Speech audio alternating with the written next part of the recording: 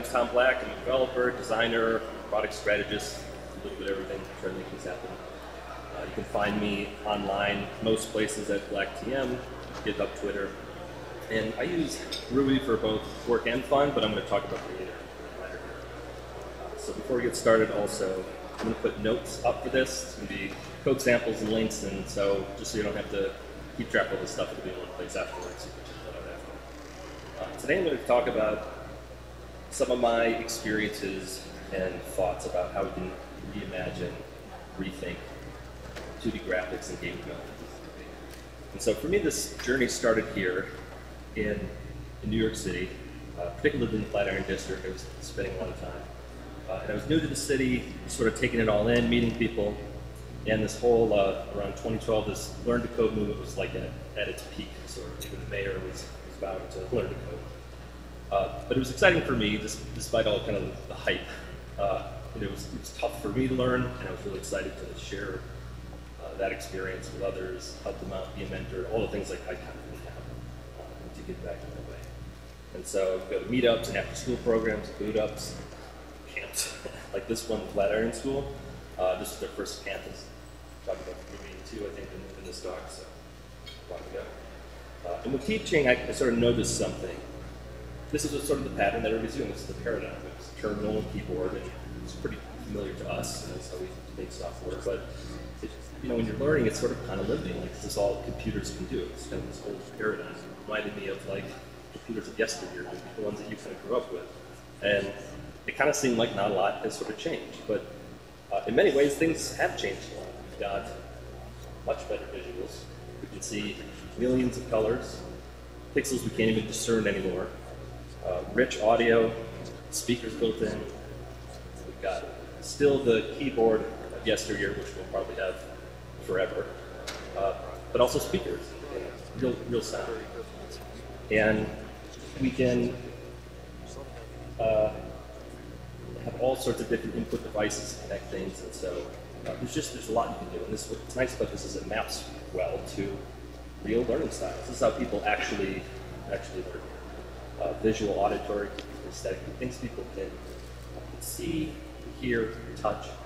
That's how real learning takes place. And so I was really interested in figuring out how do we take that experience, all of those sort of senses, and bring that into something that we could teach using Ruby, maybe more accessible. And so in 2012, I made this demo. It's kind of the vision. I imagined you could go into the terminal, kind of still like you usually do, type in some stuff, but see results kind of happen on the screen.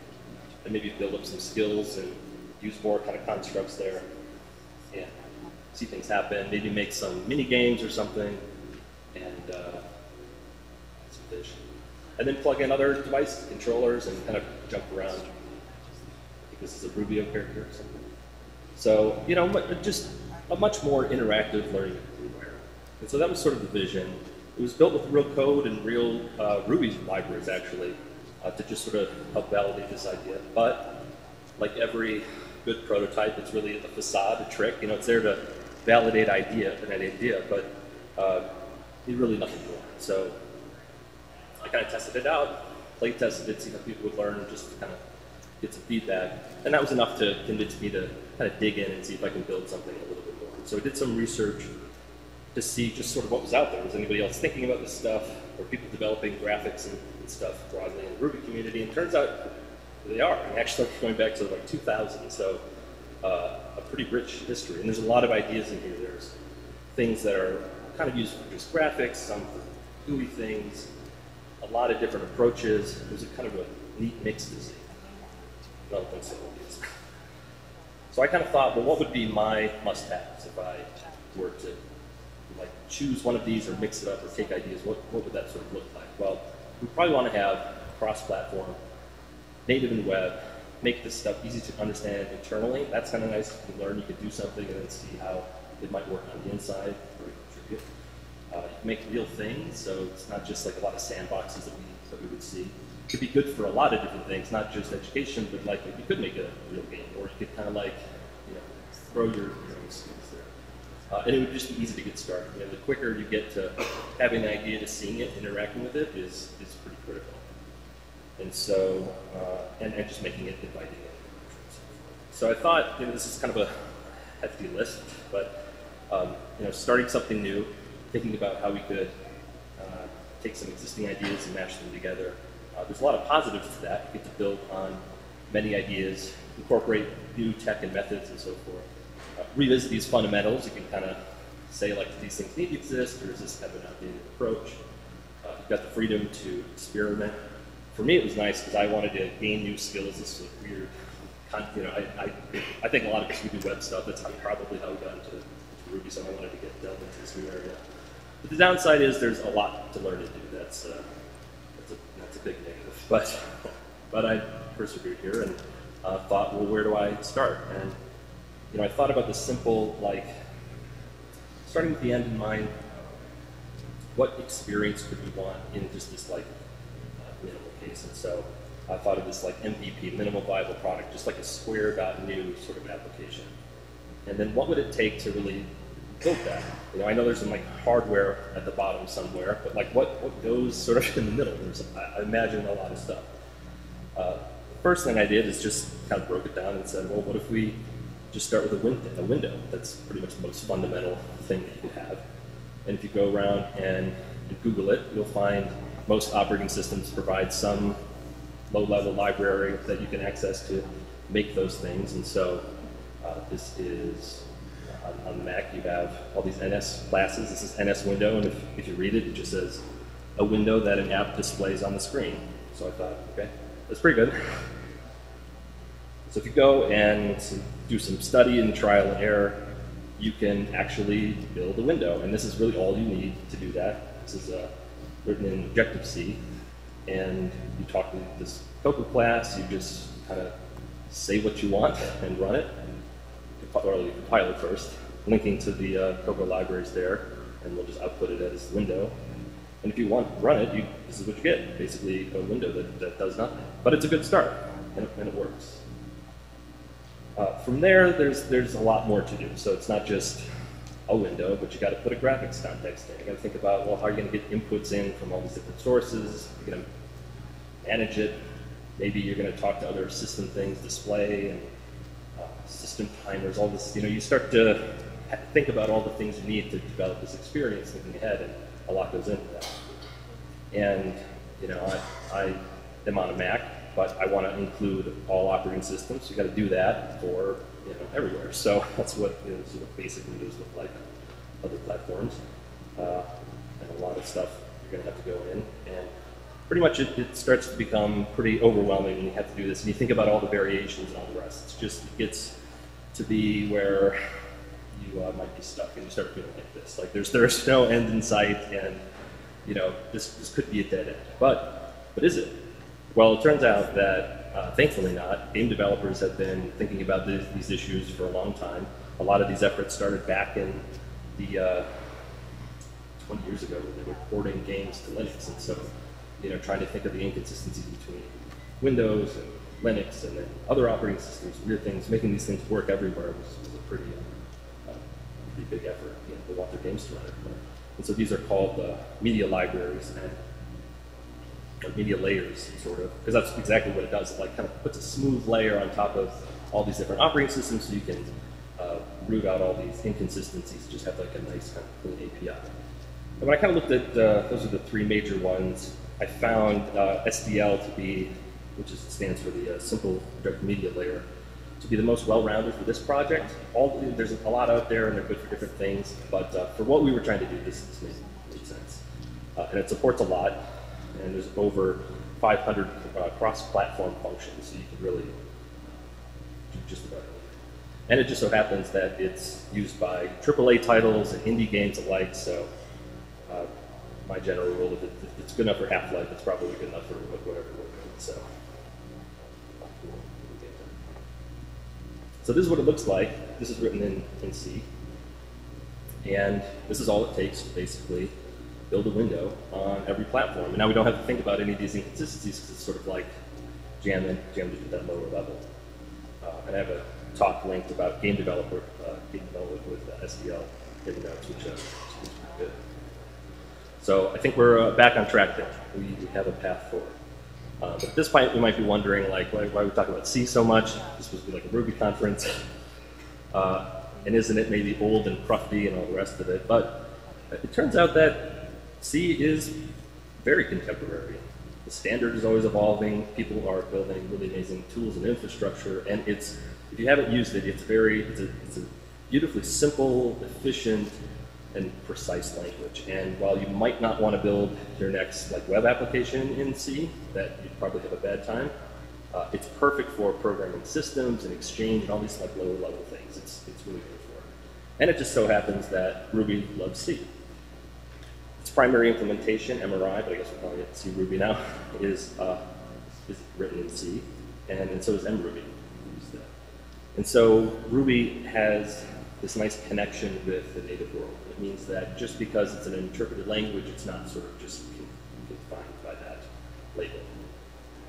So then if we go back to our red square application here, square.new, where are we right now? What do we have? Kind of reviewing what we just talked about. We have an operating system. We know that it provides essential access to hardware and Windows and all the rest. We know that we don't have to think about all operating systems like that. We can use SDL to kind of make that a cool experience. And we can sort of move the hardware out of the way because we don't really think about it too explicitly, so that's really nice. But what else? What we might need to make this possible, because we're not quite there yet. Well, one of the things we haven't talked about is graphics. How do you actually make things visual? Well, it turns out, again, we don't have to talk directly to hardware. There's a lot of these cross-platform graphics APIs. OpenGL is a common one. It stands for the Open Graphics Layer, and it's for rendering 2D and 3D. Maybe for the Direct 3D or Direct 2D, or Metal is the new hot thing on Apple platforms. These are all just APIs to talk to graphics and kind of hand over some of those low-level things, but provides a nice interface to do that. So from your perspective as a programmer, it looks like writing your C program. You'll make OpenGL calls. Usually it's GL, blah, blah, blah, something. In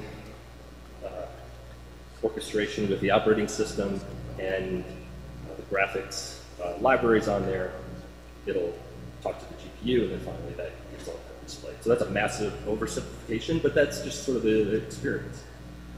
And we can dive into it and talk about the rendering pipeline, as it's known. This is how rendering works in modern graphics programming. And it's important to talk about because we actually have to program these things. It's sort of not handed to us. The first thing you have to do is take actual points, things you want to draw. So this is a triangle. This is the simplest 2D shape you can basically draw. And all the vertex data, all these points, are described in just floating point numbers. So that's what a C array would look like. The next thing, we have to write a vertex function. This is just a function, and it sort of looks like a C language with a few extra things in there. And that's where we can actually take those points and map them to a coordinate system, put it anywhere we want. We can even do any kind of manipulation that way, but it's just about the coordinate systems. Then also we're going to need a projection. That's like how we see the world. And so in the world that we live in, we have perspective. We can see it's like train tracks fading into the distance, to a vanishing point. But we don't actually need that in 2D. We want to see things in kind of this orthographic way, which means it's a world with no depth. So you can imagine everything you see in the world is being like jammed right in front. So this is kind of what that would look like. So, and if we implement that in the graphics world, we would need to write a orthographic matrix, which is not too complicated. It's described here. It's math. And that's a means of representing 3D dimensions, basically in this 2D space. And it's a distance. It's distance from the camera. You can see that in the cube there. And also, we can do things in this vertex arena, like move the origin to the upper left corner, which is kind of nice because when you expand the distance goes and change some components there. Then after that, we have this sort of shape, but it's still represented sort of mathematically. We actually have to apply it and figure out like, what pixels do we shade in, and that's called rasterization. And a lot of that's sort of done for you, which is nice. But then we get to write a fragment function to fill in the colors, think about those intermediate values, that interpolation that happens is actually kind of done by the hardware and then all the rest of it will do it for you. But you can choose those points, and then it'll kind of figure out what the rest of it looks like. And then finally, you have a nice triangle in this case. So, and the last step is you write this to a memory frame buffer, which is what gets displayed. Write that to the back, but then it gets swap buffers, and it gets put forth, and then it happens like 60 times a second if you're lucky. So it seems pretty easy, I guess, or at least clear. But the graphics programming experience is pretty wild. It's, you feel all of these things at various times. But even when you screw up pretty badly, I don't actually know what this was supposed to be, but it looks like a wallpaper of PNGs or something. I don't know what the rest of it is, but it looks pretty cool. Maybe you could even do art somewhere. Like an exhibit, just broken graphics. So this is cool. This approach works, and now we implemented it in OpenGL, the legacy versions, the more modern approaches, which I described in the pipeline, and then also for mobile and embedded, this is the pocket chip. So basically, we can draw any approaches with it. So if we go back to our stack, you see we've got the operating system, SDL. We learned about OpenGL that kind of sits there a little bit. The operating system kind of provides these things, or they're kind of work in concert. And then we have this application code for SDL, event loops, other things, a lot of other things, OpenGL calls. Well, that's a lot to kind of just be scattered around. So can we like package those things to make it a little nicely? And that's kind of what we ended up doing, is creating this little side project, which makes that easier. We call it Simple2D, and it's the simple layer written in C to do those things. That looks nice in a way. And all the files, if you kind of look at it, everything's very explicit. And so you see shapes and images and all of these things. You can kind of look at each file and see what's sort of essential there. And I'll just point out the GL, the OpenGL code that we were talking about, that's contained in there. So you can kind of check it out. And it's really simple. So all you need to draw across platforms is something like this, and really 3 functions. So you create a window, show it, and that'll go in this render loop to draw a triangle, and just describe what you want it to look like. And that basically it works everywhere, which is pretty amazing. So now we're at this point where we can add Ruby, finally, after we put our Simple2D layer on top of that. We've got MRI, or cRuby, and also mruby. And are folks familiar with mruby, or have used it before? Not too much, okay. Well, you should be familiar with it because it's pretty awesome. It's basically the small, lightweight implementation of Ruby, and it's designed for embedded use cases. And for us, it's really important because we can compile Ruby down to machine code. And so there's a lot of ways to do that, but if we take our square.new application, which is important to us, and we run the mruby compiler, we can actually generate this bytecode. This might look crazy, but it's basically this compiled Ruby for the mruby virtual machine. And then this is an example. It's actually contained in a C array, which is really good for us because that means we can embed it places. And all you need to do to actually run that is open a context and basically run that. So just pass it over. It's a really simple way. Not much to explain. So that's great.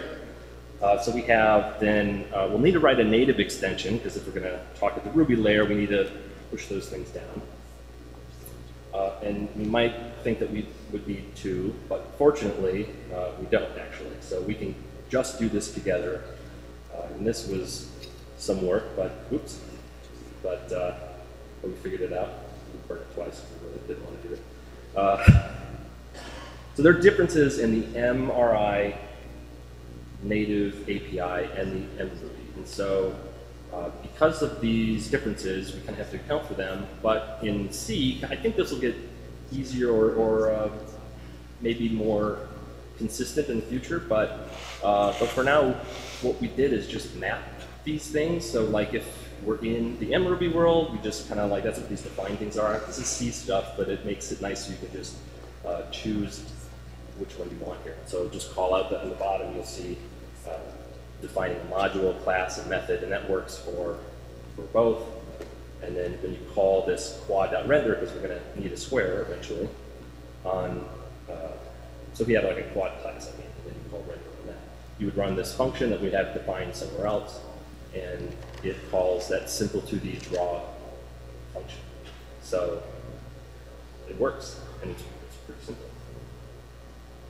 So going back to our stack here, we can finally add our Ruby layer, put the native extension in a gem, and we can sort of celebrate because now we can actually, we have everything we need in the stack to actually do this simple application. But we did say earlier that we wanted cross-platform and web, so we're not quite done, but that's okay. We can persevere. So what would we actually need to do that? Well, at the very bottom left there, we don't need OpenGL sort of explicitly or SDL because we have a browser, and the browser sort of does a lot of those things.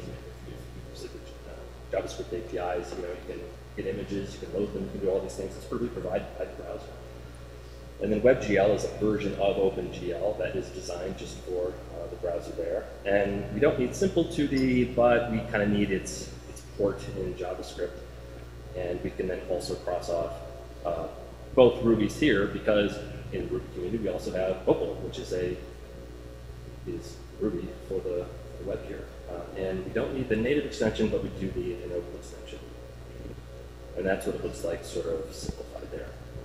So if you haven't done any Opal before, like I said, it's Ruby in the browser.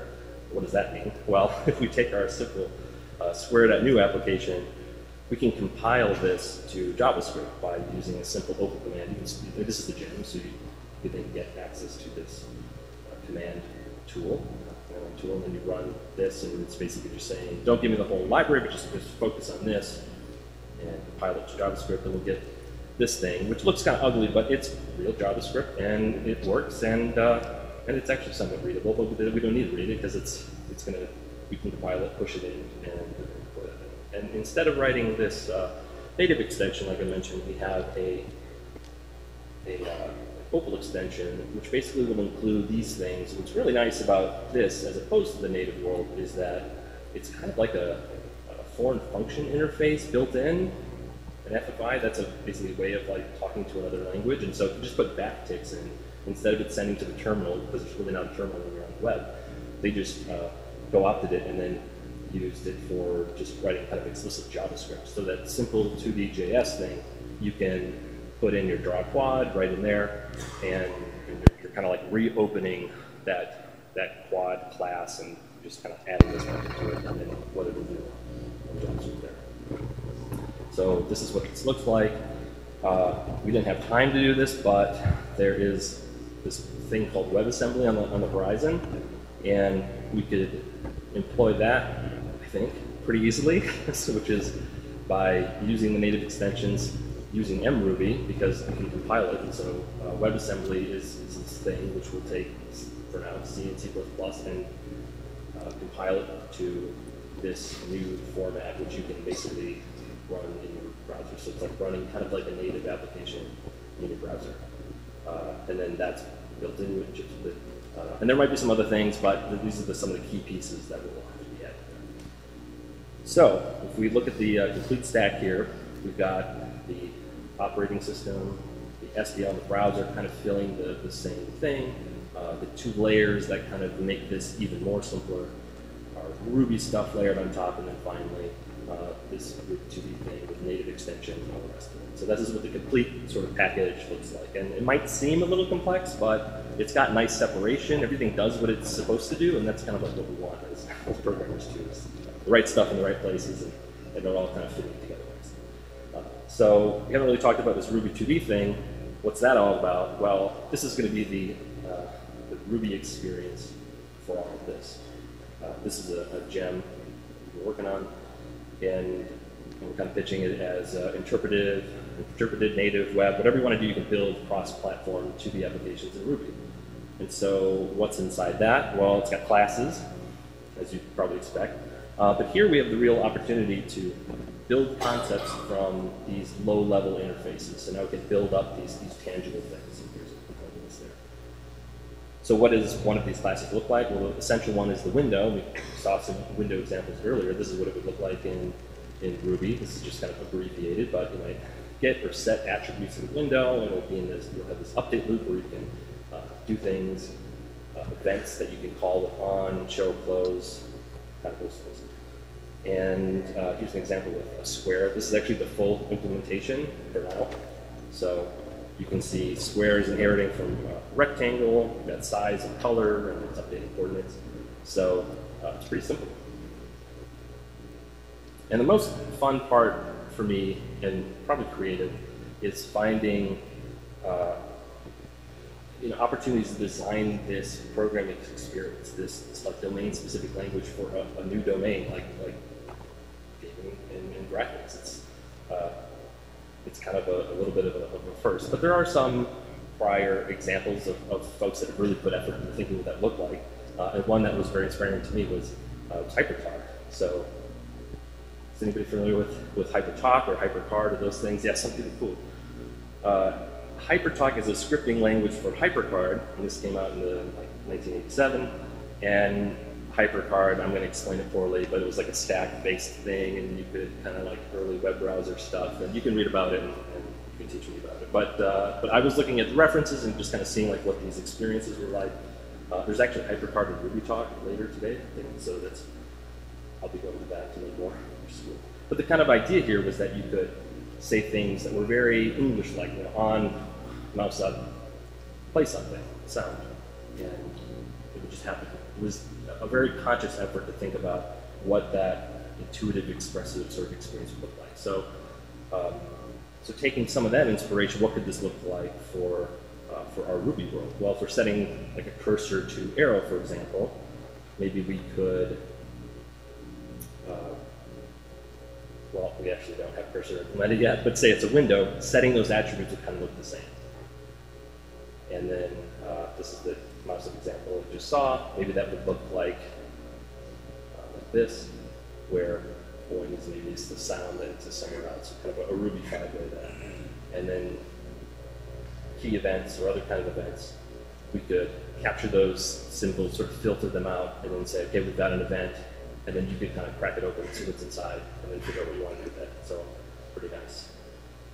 So here's the simplest 2D app you can really write in Ruby 2D, and this will just create a 640 by 480 window. You just require it, show it, and that's pretty darn simple. I can't think of anything else to remove, really. And this is what our square.new app looks like. If you run this, you'll get that. The window's a little bit bigger than the previous examples, but 640 by 480, but again, you can set it to do whatever you want. Here's a test card, which you might be familiar with. I like test cards because you can quickly see if kind of everything's working. We like to write unit tests, but if you're going to do games and graphics, there's not a whole lot of testing is interesting in games. I'll just leave it at that. Because you kind of have to play test things, you have to see things work, and things will fail in ways that you kind of didn't expect, but you're going to catch it in kind of automated ways. So we wrote a test card for a little Ruby 2D application. Kind of see things working. No more crazy shards or things happening, so that's good. And all this gem can do a lot. It can automatically detect virtually any controller, even ones that you kind of hot plug in, so the wired, wireless, whatever. And I'd love to take credit for figuring all of that out, but really that's from like SDL. They're all motivated to do this. They want their controllers working, and so there's a giant community of people who are like, oh, who bought this controller? Let's make sure that it works, all the mappings are correct, and the rest of it, so we can take advantage of that. And then write a really simple interface to do with that. So you can do something awesome here. And this maps to, so even if you have a crazy controller, and I always travel now with like at least 2, which makes me look a little crazy at the airport, but controllers all look different. And some have these, whatever they're called, different joysticks, buttons, things are laid out differently. This is an iBuffalo, a brand name I think you're all aware of. And this one's kind of used for like iOS devices and things. And so you can what we do is we map them to a common like generic Xbox interface, or at least that's what SDL does when we kind of work with that. So that's really helpful. The other things we do are we can build these native platforms. So if you write your Ruby app.rb or something, you can say build it as a native app, or for the web, or for iOS. or TV owners have the same experience. So that's what this looks like on iOS here. Build it, and from the same command, you can launch it as well. So when that goes through, you'll see, this is not the full test card, but it's something that we kind of modified so at least it can stretch in weird ways. But you can see it, at least it works. So how's that possible? Well, all of this gets put in a single C file where we have our native extension. We have your application's bytecode that's been compiled down, and then this Ruby 2D gems bytecode in there, all in a single file. It's in C, which means it's still not machine code, which is what we want, because then you can basically put it in an Xcode project, get the right libraries in there, link to the right things, and so forth. And you can see here, if you look at the frameworks, we actually have another repo where we can build mruby into a framework, and then we have this. So those are the only two ones that are not. And we don't really have like a good publishing plan there, but you can basically open this, open Xcode and publish it after the App Store. I mean, I think that the distance there isn't too great, so that's good. So as we've sort of seen here, Ruby can really help us rethink what's possible, reimagine everything, not just at the DSL level, which is what it's, I think, really good at, but even like the entire stack, and that was surprising to me. We just scratched the surface here, but there's links to, there's been a lot of talks around various places around game development, Ruby, and all these topics, and so I have links to all those. And, but yeah, it was, I think, really the beginning. And, you know, I think we've talked about how we can really, education, gaming, graphics, all these kind of tie together. And so there's one more demo that I want to show that kind of combines it all here. And to do that, we're going to have to put Ruby into space.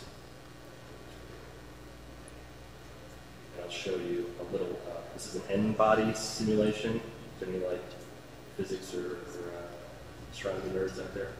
So these are celestial bodies that are interacting in space, and their gravity is kind of attracting one another. And their color is actually mapped to velocity here. And here's another example where the cursor is actually a single point of gravity, and we're just sort of directing it across the wall. I could just like play with this all day. I tried all these different like variations and things. So I think there's many possibilities for Ruby, and I think we'll hear a lot about that. I'm really excited about this Ruby on the Fringe track, because I think we'll hear a lot of neat ideas. This is a small but growing, supportive community, people who are messing around with graphics and games and all the rest of it. So please join us, hang out, and I'll share some links and ways that you can do that. And overall, I think the future is bright for us here. So thanks so much for having me. The notes will be here, and have a good night.